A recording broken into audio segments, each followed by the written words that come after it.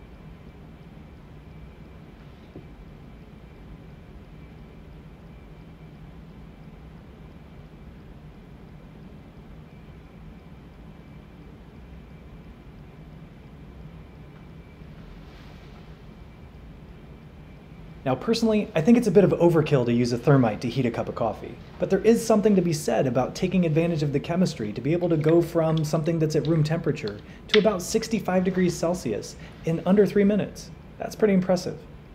And if you found this interesting, please share it with somebody who also might need a little bit of science in their life. Thanks for watching.